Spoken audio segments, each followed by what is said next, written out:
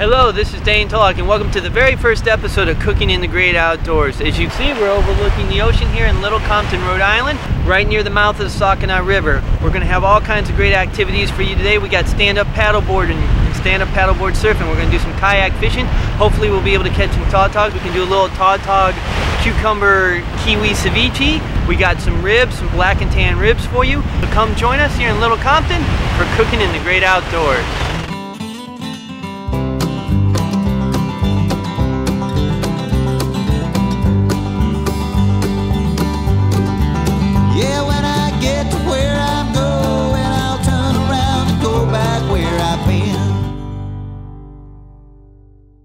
Alright, so first thing we're going to start today is the ribs. We have the charcoal grill started. My friend Mike Simpson has gotten the coals nice and warmed up. The thing we want to do is we want to make sure that we sear the ribs first and then cook it long and slow, low and slow. So we're going to have the heat around 500 degrees, a little bit hotter to sear it. And then once we do that, we're going to spread the coals out, get it down to 350 or 400, and that's going to be cooking all day while we go out, have some fun fishing and stand-up paddleboarding. So before you start worrying about temperature, it's good to have one of these thermometers. This is a really basic Taylor grill thermometer. It'll tell you how warm your grill is, and you just place it right down on the coals and or on the grill. So I'm going to do that right now. Be careful not to burn your hands when you put stuff on the grill. Now, first thing we're going to do is check out our ribs. I have here some black and tan ribs. These ribs are pork short ribs. They've been marinating in some Guinness and ale, so black and tan, and they've been marinating for about 48 hours. They also have a little bit of soy sauce, some garlic, and some fresh herbs from our garden, including sage and rosemary. So these are the ribs that we're actually going to put on the grill. So the first thing I need to do is spread out the coals, put on the grill lid, and then we'll get the ribs right on the grill and start to sear them.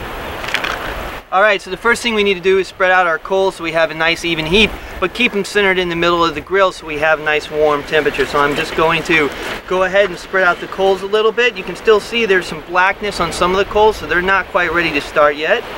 You can see a nice red glow in the middle, so it's getting nice, warm, and hot. Once we get the coals warm and hot, we're going to put the lid on top, or put the grill down on top of it, and then that's where we're going to cook and sear the meat. And then once the meat is seared on both sides, we'll spread the coals out and start that low and slow cook. Now these ribs are going to have 3 parts to them. So I like to layer my ribs so you have different flavors at different sections of the rib. So the first layer we have is our marinade, and then what we're going to do is we're going to take a sweet whiskey glaze and glaze the ribs on both sides. Then we're going to take a rub, my own homemade rub mixture that uses fresh herbs including sage, rosemary from our garden. It also uses some stuff I'm not going to tell you about because that's a secret.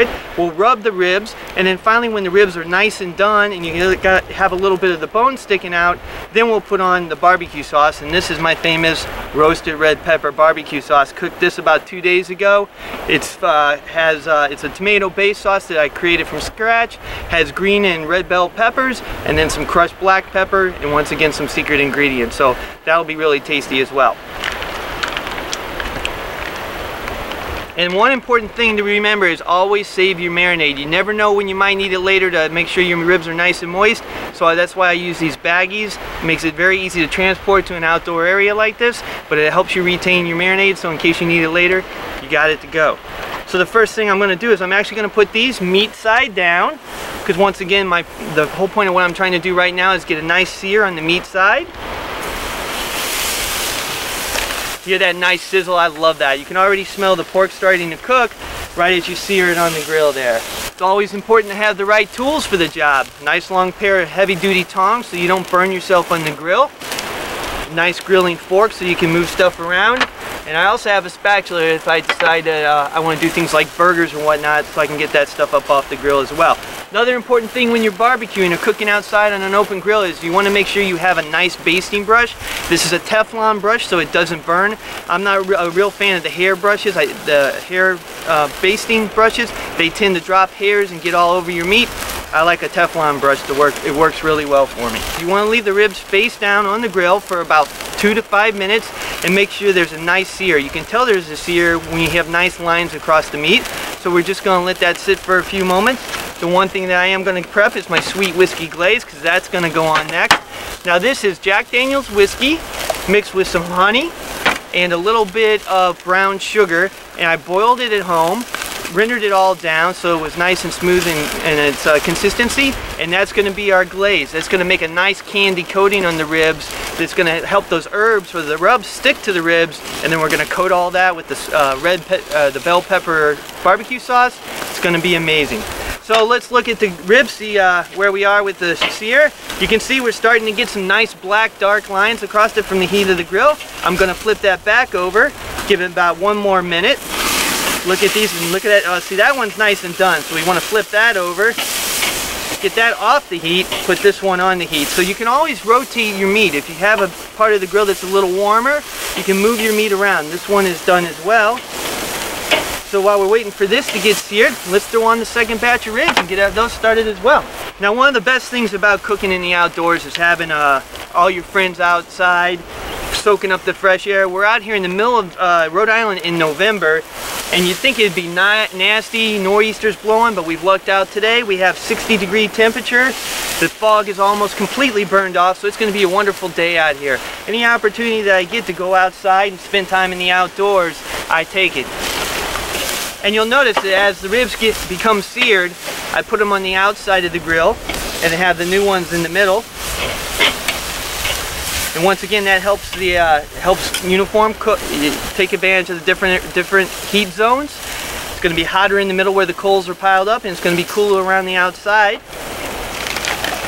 Now you can also do this with beef ribs. I personally prefer short ribs because they got that nice fatty texture from the pork. They cook down really well. But if you want to do this with beef ribs, you can do that as well. Or you can do you can even use this recipe with chicken. I wouldn't recommend fish, but chicken or any poultry, fowl, Cornish hens, whatever you want. Alright, so we have 3 of the ribs are seared nicely. We're working on our second set. We're almost there with the second set of ribs. Take a look at these over here. They're going to take a little bit more time. Oh, wrong side down. There you go.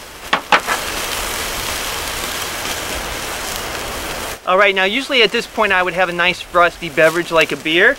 It's not quite noon, so I'm going to wait a little bit longer to crack open my beer. So I actually do have some iced tea over here in my coffee cup to make sure that I'm hydrated, because one thing you don't want to do is get dehydrated when you're cooking over a grill.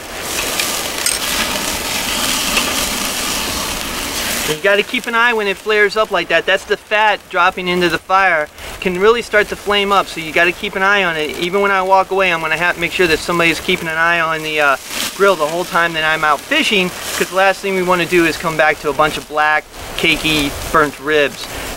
Once again, the important thing about ribs is to remember to cook them low and slow. The longer the better. I like to cook my ribs for about 4 hours, right around 300 degrees, maybe a little bit higher to 350, 400.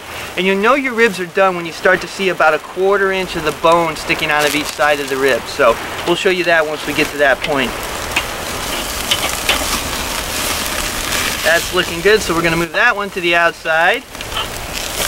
Got our last rib searing in the middle. I don't know about you, but our cameraman Jeremy over here is already drooling, so the smell's amazing.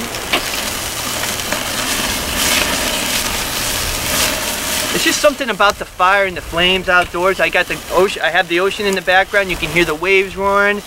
Mix that with the sound of the fire, and later on we're going to have a bunch of people out here. So we'll have a big group of friends hanging out, having fun, and that's what it's all about. Great food, great locations, great people, and building up an appetite so you have room to put all this food. Alright, we got one more center sear. Actually, that one's done, so we're down to the last one here. That's nice and seared. Got one more, and I'm going to flip these over since that tends to be a little hotter on the right side here. It's very important, once again, to realize where the temperature zones are on your grill. And it's going to be a little different every time depending on how you stack the coals, ambient air temperature, all that fun stuff. So you need to make sure that every time you cook on an open grill like this, that you're all set and that you're aware of the fact of where your heat zones are, and you take advantage of them.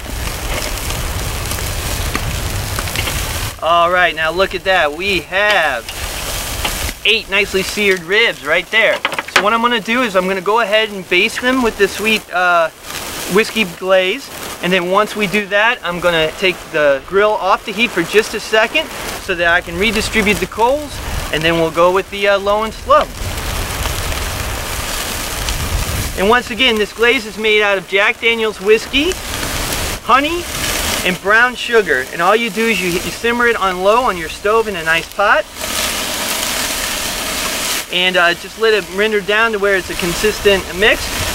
When it cools down, it's not in a liquid form like this, all you need to do is add a little ale to it. That'll help lighten it up, thin it up, make it spreadable. You don't want it to be like thick like honey or almost like molasses, because if it's like that, you're not going to be able to baste it real well in the ribs. And you don't need to be shy with the glaze here. Now you can see the fire's really going, so I'm going to set this glaze aside. Get a couple towels here. Alright, once again you want to be very careful. And I'm actually going to put these over on my table on my cutting board real quick. Alright, we'll come back for those in just a second. So once again you can see that the coals have cooked down a little bit. I'm going to just spread them out. I'm actually going to add a few more because once again we're going to be cooking for about 4 hours.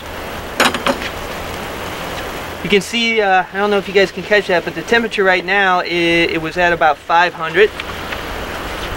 So that's nice and hot. We want to get that down to below 400, closer to 350. Now once again, the key is to have a single layer of coals throughout the entire grill. That'll keep it from getting too warm, but it'll keep it nice and consistent all the way around.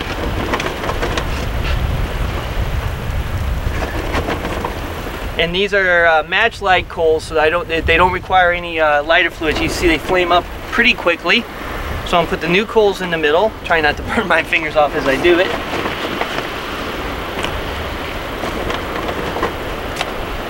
Alrighty there.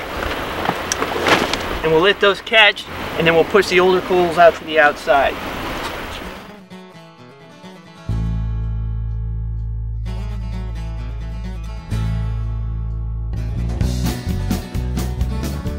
Alright, so we're going to go out and see if we can catch some fresh tautog out here in Little Compton using my sit-on-top kayak setup here. So we got a 15-foot ocean kayak prowler sit-on-top.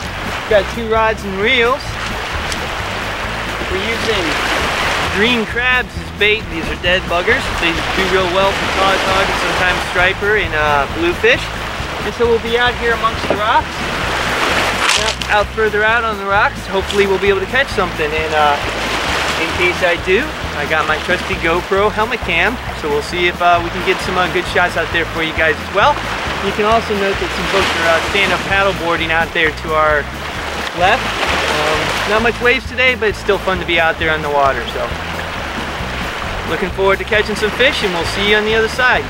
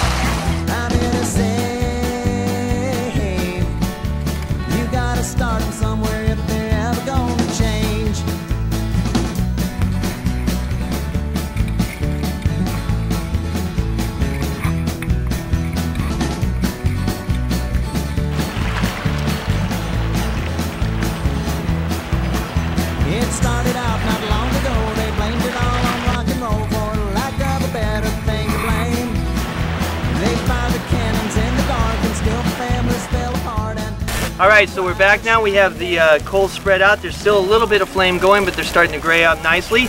I'm going to go ahead and take the marinade. Once again, it's a sweet whiskey glaze. Re-marinate all the meat. You don't want to be shy with this stuff because you really want a nice glaze on the outside of your ribs. You hear that? I got ums and ahs from the peanut gallery here already.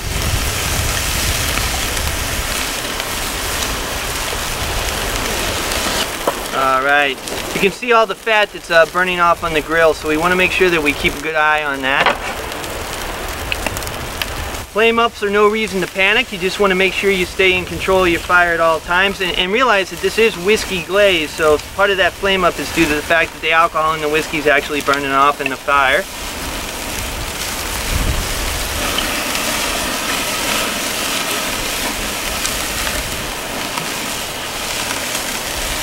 And the other thing you want to be aware of is if you have pets in the area, we do have a couple dogs running around, don't let them get up and take the ribs off of the grill. Wouldn't be the first time. Alright. I'm going to use up 100% of this glaze because there's no sense in saving it for later. Put these back over here.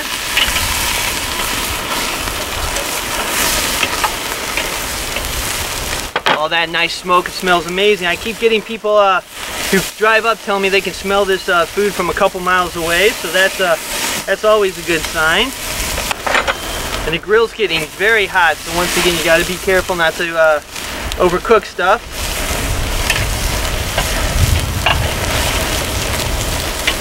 Keep moving everything around. It's almost like playing chess with the fire. You got to make sure that you're on top of it and you're making sure your meat's moving around so it's not burning.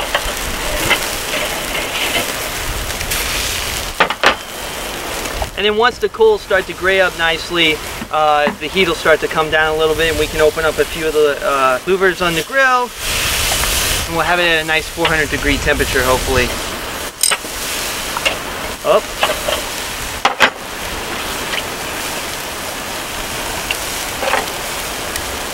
Alright, we got a little more glaze left. I think I missed one guy down here, so let's make sure we get him.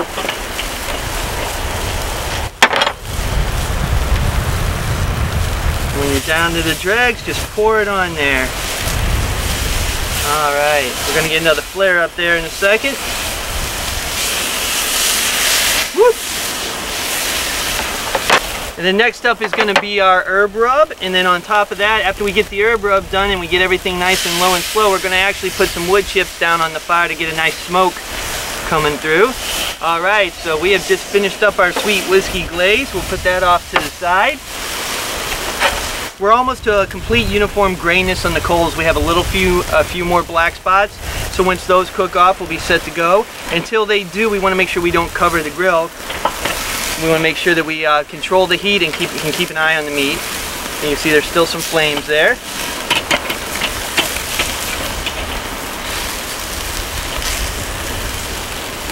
Let the last of the whiskey glaze burn off there. Right now the thermometer's got the temperature at about 450 degrees, so that's still a little warm. We want it to get down, like I said, to between 300 and 350. So we're cooking low and slow. There's a nice crisp glaze on the bottom of the ribs. The other thing you always want to do is when you're cooking ribs, after you sear them, you want to cook the meat up. That way if you do get flare-ups, it flares up on the bone side of the rib and you don't destroy your good meat side. So I always try to make sure I cook my ribs meat side up once we get the initial sear done. Alright, and once again, there's no such thing as panic in the kitchen. If something flares up, if you get a hot spot, or if you think something's about to overcook, there are ways to take care of it. So just remain calm, remain focused, and you can pretty much take care of anything. Alright, so this is my fresh herb rub. It's made with sage, thyme, rosemary, oregano, and some extra spices. Many of the herbs are actually cooked in our garden. We dried them in a dehydrator and then chopped them up so you have a nice mixture. You want to make sure that your mixture is uniform. There's also some garlic and garlic salt in there. You want to make sure it's uniformly mixed so that you don't have just one section of rosemary or one section of sage. And so what we're going to do is we're going to go ahead and sprinkle this liberally on the ribs. And once again, I want to make sure that I'm not burning anything.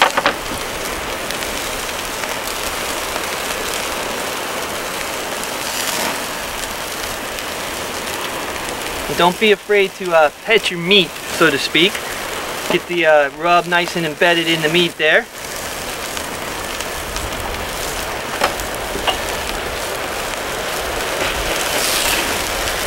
The best kind of cook is a hands-on cook. Well, next to a fat cook, I should say. The next kind of cook is a hands-on cook. So don't be afraid to manipulate stuff. You know, obviously you want to make sure your hands are nice and clean. But when you're using rub, you always want to make sure you pat the meat, or pat spices down into the meat, get them nice and embedded in there. Every nook and cranny. Once again, we don't want to be shy with this because we want a lot of robust flavors. And as the meat cooks, some of this stuff is going to fall off as we add barbecue sauce later. That's going to mix with that. Whew, that's warm. And so if you remember, this is a layered rib recipe. So our first layer was the marinade, our second layer was the sweet whiskey glaze, the rub is the third layer, and the fourth layer is going to be that wonderful roasted pepper barbecue sauce.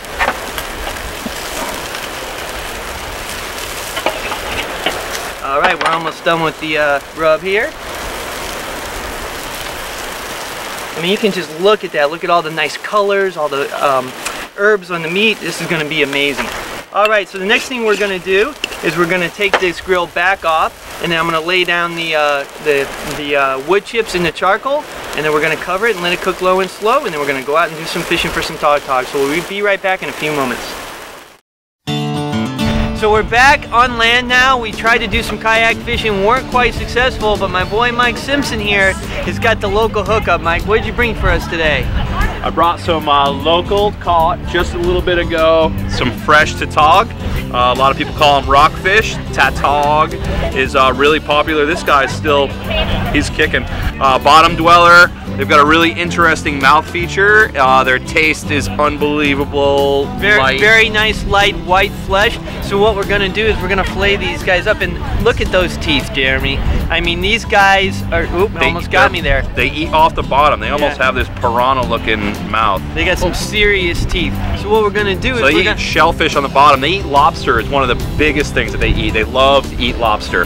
Just like we do. So what we're gonna do is we're gonna fillet these guys up, and we're gonna make a nice cucumber kiwi ceviche out of part of it, and then we're gonna grill up the rest. So Mike, you ready for some tautog and ribs? I'm totally ready. Let's do it.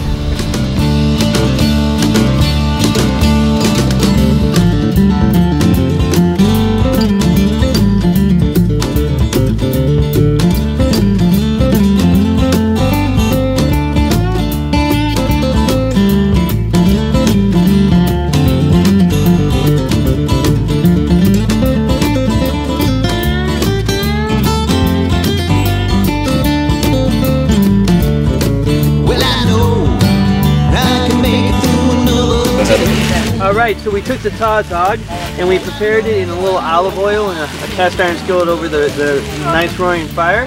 And then I added a relish of cucumbers, kiwi, avocado, lime juice, and a lot of garlic. So that's what we're cooking here, and we're going to let it get nice and toasty. And my spatula just came over my right shoulder here. So you can see that what we did was we put the tautog down on the grill to get a nice crisp skin, and now we're just letting it cook out. And it should take about 5 more minutes, and it'll be a nice flavorful tautog with a cucumber, avocado, kiwi salsa. So there you go. Okay, so now we're back. The coals have been redistributed. I added some coals that were just regular charcoal without the match light on it, so they didn't flare up, to keep everything nice and warm. Now I have some hickory chips. They're actually hickory chunks that I have soaked in water for about 12 hours. That's to keep them nice and moist so they don't burn up. So what we're going to do is we're going to spread some of these chips around the fire, and this is going to give us a nice smoky flavor added to the meat.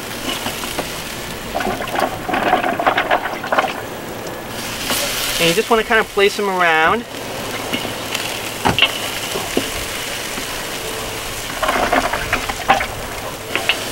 And the other thing you want to do as the ribs cook, every once in a while you want to take the grill off of the grill plating off of, and wet down everything so that the wood stays nice and moist. So we'll have a little water beside the fire. It also helps you control flare-ups. So if you get a fat flare or a little bit more flare from that sweet whiskey glaze, that'll you can put that out quickly with the water. All right. So we have all the wood chips right there on the grill. I'm gonna walk over here and catch our meat again. Pretty important to make sure that you have something to protect your hands with so you don't burn them.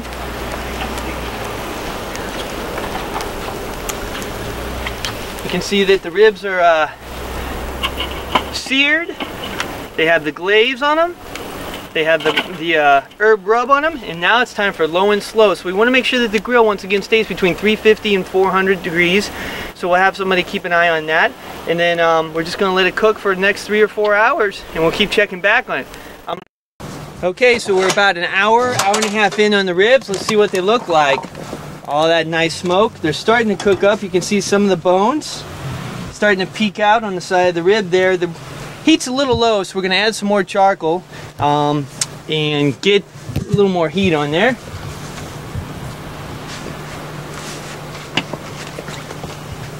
So my beautiful assistant Mike Simpson is going to grab the charcoal while I put the ribs over here.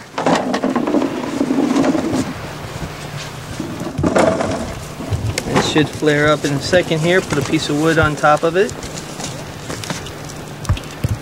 Definitely have some good smoke.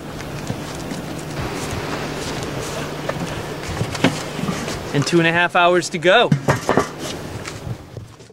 Okay, as always with cooking in the great outdoors, I always like to take a look at stewardship and nonprofit organizations to help support the outdoors. And I have on my right, I have Mike Simpson, and on my left I have Will Rich. And these guys took an amazing trip up from Key West to Maine on stand-up paddle boards to support Sup the Coast, Sup Cleanup, and Wounded Warriors. So why don't you guys tell me about that real quick, Mike? Well, we didn't eat as much delicious food as we're going to eat here tonight, but we paddled from Key West, Florida to Portland, Maine for those causes. We cleaned up a bunch of plastic trash and all sorts of other trash you can imagine.